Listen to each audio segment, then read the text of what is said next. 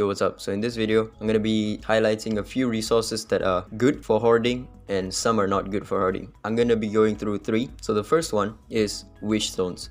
It is a good idea to hoard your wish stones. We don't get a lot of this. If you've watched my previous video, I have only accumulated 1000 total wish stones. I have spent 400. You really need to think about whether you want to spend your wish stones or not. Like for example, do you need that unit?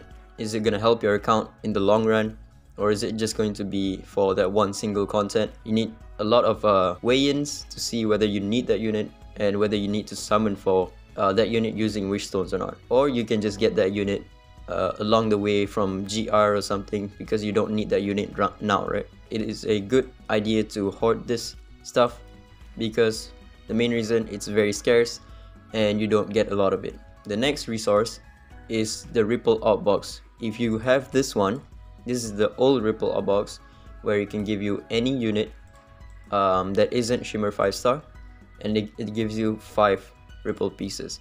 These 2 boxes, the new one, which is going to give you 1 of a certain type, these are very good to hoard. And the main reason is because you want to wait for the unit that is very significant for a specific resonance. For example, specific very huge impacting resonances are, the first one is going to be Yunchuan, R2. His other resonances are not needed. His R2 is very important. It is a make or break for his kit. At R0 or R2 or R1 or below, he is completely useless. He's only used for Fafnir, but he's even just mid there. R2 Brewster, again, a make or break for the character. R0 Brewster is not really used like at all, pretty much. Maybe once, maybe 1 or 2 contents is okay in, but R2 is where he becomes super powerful. That's where his utility becomes insane, because he can apply defense down before getting his turn. And that's why he's very good at R2. R2 CJ is broken beyond belief in PvP. R0, he's still good, but he doesn't do that HP swap and AP swap thing. He swaps, he mirrors it, but he doesn't swap it. The swapping is what makes him super good. The next one is R2 Embla. If you're close to her R2 Embla, it's worth to use the Ripple Out Box to get her to R2, because the change from R0 to R2 is massive for Embla. She does insane amounts of damage. She becomes the best DPS, AoE DPS in the game. Like it doesn't even come close to anyone else. R2 Embla is very good. The next one is R2 Ethan. The difference between R0 Ethan and R2 Ethan is massive because of that speed he gives. In PvP, that 20 speed is going to help you a lot. If people try to outspeed you, that 20 speed is going to allow you to go first. Paired with speed lead, you're gonna get like at least like 45 speed on each of your units, which is massive. R6 Sally is also a notable one. If you're close to her R6, then it's also a good idea to use your Ripple Out Box on her. R6 Jinyu Yao is also a very good one.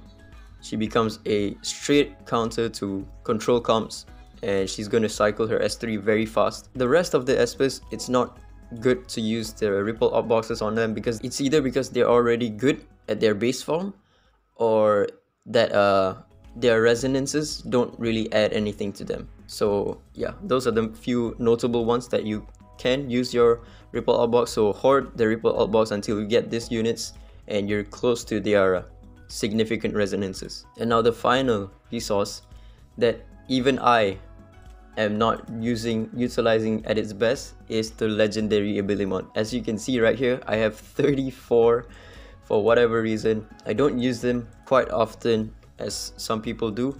I am a hoarder after all, so you can see like a bunch of my resources unused, but this one is very detrimental for your account. If you don't use this resource, you're losing on a lot of power, so to speak, for your account that is essentially free, right?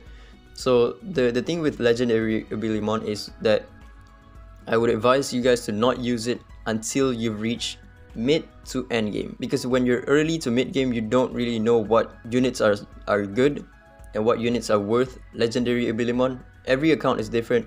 Every account is going to benefit differently from legendary abilimons. Like for example, if you're a PvE player, you should spend your abilimons on PvE. If you're a PvP player, then legendary abilimon is going to be more used on PvP players. You should at least hoard like 12 to 24 of these legendary abilimons. You should have that at all times, at least 12, because there is a scenario that when you pull in a new unit out of the blue that is very good and you want to legendary abilimon it, you can just give it right away because you have 12 remaining.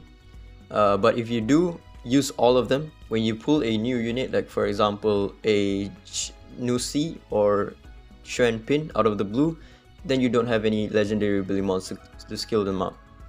But 34 is again way too much, so don't use them as soon as you get them. You should at least save up 12, because that's like the baseline for most characters, that you need 12 to max them out. I would advise not to go above 24 because it's gonna halt your progress. For example, I've only recently skilled up my Everett, I think last month or two.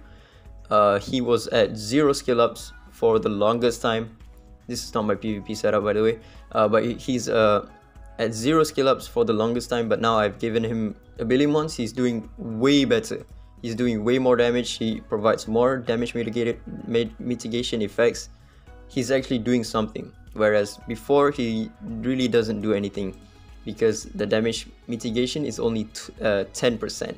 Now it's at 20%, and his damage is not enough to like do anything. Now let's go through some units that are worth legendary abilimon. Number 1, Jin Yuyao. Once you get her to R2, it is very worth it to legendary abilimon her to max out her S3 and S2. But before R2, I would advise you guys not to use legendary abilimons on her because she doesn't really offer much. Her AP push is only 20%, which is not enough. At R2 she gains 30%, and that's where she cycles a lot better. If you're a PvE player, I would advise to give Yun Chuan your legendary abilimon, at least for his S3, so that he can cycle the speed up way better. And aside from that, this is not really needed, but it does add to his DPS a little bit, from 16% to 25% of ignore defense that occurs every time an ally hits. That's pretty good.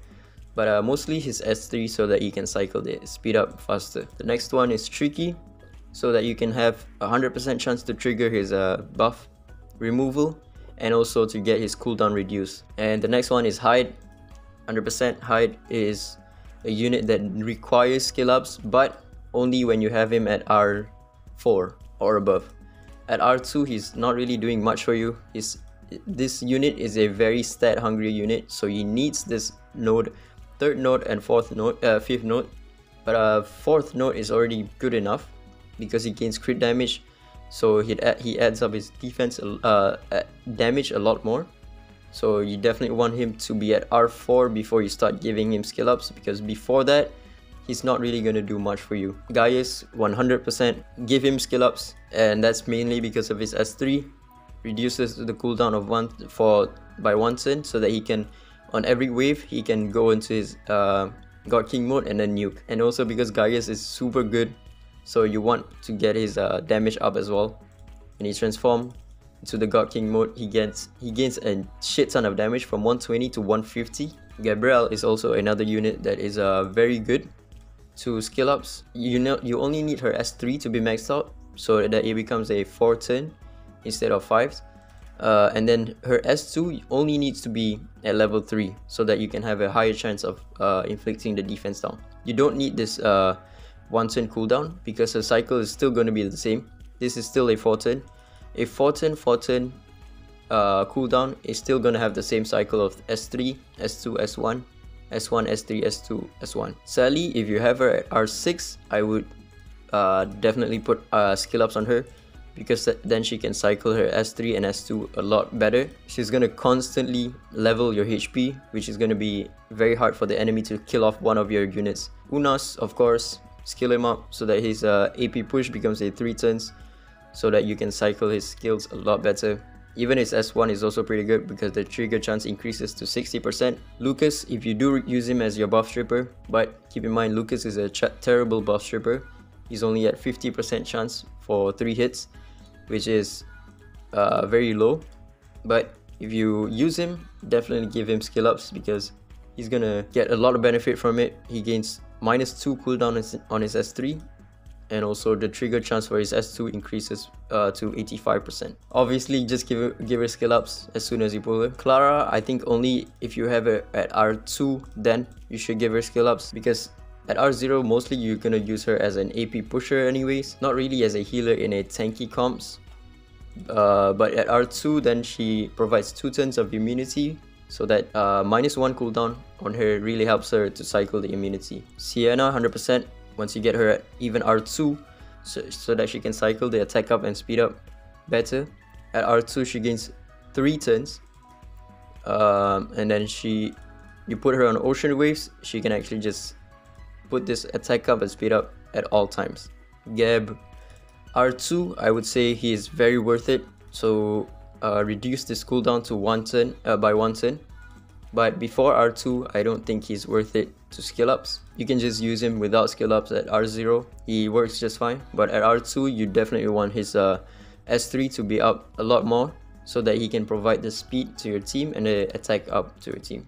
Abigail, 100%. If you get her at R0 even, give her skill ups. Otherwise, the AP is not even 100%, and the cooldown reduce is also very good on her. This skill is also very good. You want both of her skills to be maxed out because this is on a 5 turn cooldown. If you have this one skilled up, it's going to go down to 4 turns, while this is 5 turns, and that's not going to be good for her cycle, because then she's going to start with S3, S2, S1, S1, S3, and then her S2 is not up. So you want her S2 to be up at 4 turns. Ashley is also a unit that you should skill up so that she can cycle her S3 better. The Rainbow Bridge stack is very powerful, and you want her to have this up as soon as possible. Embla is a unit that you don't need to skill up, but I do give her skill up because I want her defense down to be increased by 80%. But the reason why you don't need to skill up Embla is because her damage mainly comes from the Corrupted Seed and not from her skills. So you don't need any skill ups on her because her S1 can also provide this Corrupted Seed. And of course, Shuanpin, give her skill ups as soon as you get her. She's the same thing. The AP goes up to 100% from 50% AP, and you definitely want to reduce her cooldown as much as possible. My legendary Abilimon, since I have 34, I am going to give it to Camille. One thing is because Camille is going to be a Judicator in the next event, but more so than that, I am going to be using her as a part of my cleave team once I get her to R6. So I want this skill to be maxed out. I don't really care about this skill being maxed out because, once again, like I said, 4 turns on S2 is not really that important, because once you get this one to 4 turns, her cycle is still going to be the same. So hopefully we get everything onto the S3. If we get unlucky and everything went to the S1, I'll just recycle or rewind her. Almost maxed out her S3. Okay, this is actually perfect. I don't need this one to be skilled up because her S3 is already skilled up, so I've saved 3 skill ups on Camille, which is very good. I don't need to skill up this one. The cycle is still going to be the same. 2 more weeks and I can get her to R6. But yeah, that's about it. Ciao.